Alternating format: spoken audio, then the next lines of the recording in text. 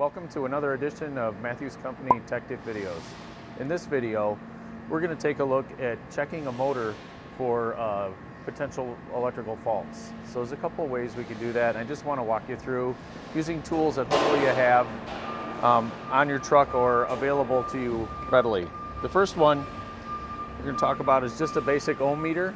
So we're going to take and check this motor for electrical damage using the ohm setting right here. We're going to make sure our leads are plugged in securely, and then we're going to check and make sure that it is actually reading. So we have continuity, the leads are plugged in correctly, and we're on ohms. So we're going to check the motor for continuity.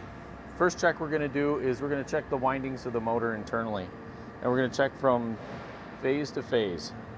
So from one phase to another, and we should get a reading. We've got 0.5 ohms, and what we're looking for across these guys is we want them to be virtually the same. We have to be a little bit fussy here and checking all three. And in this case, you can see that they're all 0.5. 0.5 is a good reading, and they're all the same. And that would tell me that this particular motor is good. The other check we'll do quickly is just with an ohm meter. We'll check from ground to see if we have any shorts to ground on any of these wires here. This one is open, this one is open, and this one is open.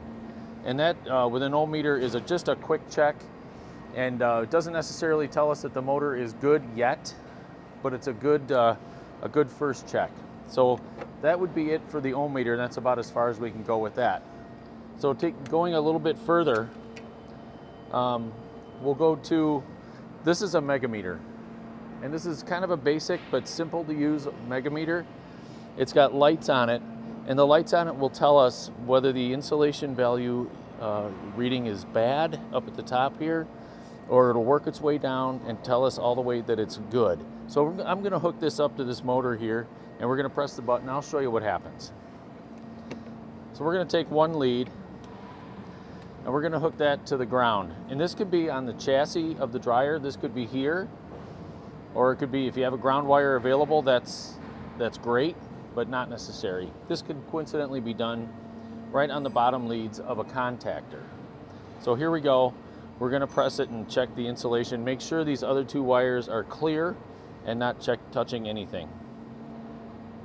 Notice that it starts at the up in the bad area, and it works its way all the way down and goes out. That is a good reading. So right here, it's above 1,000 meg or meg ohms. So the insulation value of this motor is very good.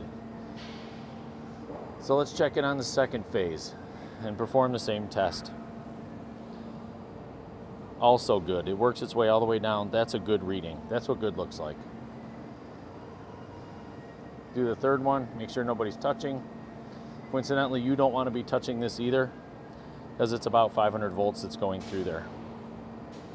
So with the easy to use and inexpensive version of a megameter, this all tests good.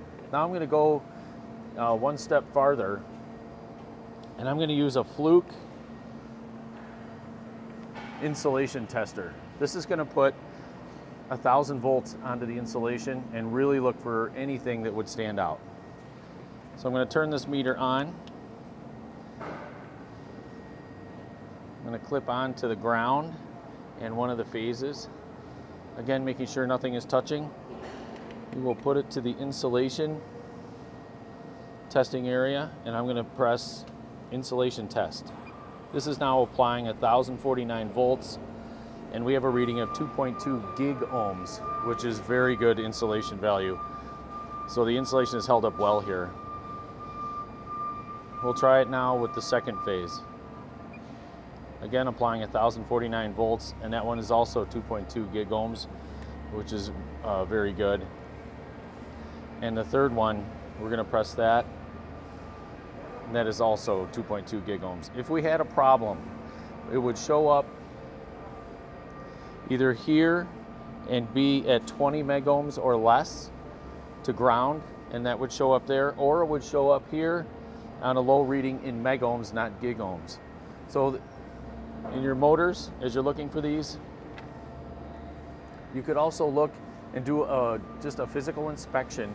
Make sure these connections all look like they're fully insulated here, and also just do a quick check where the motor leads go into the motor without getting too carried away.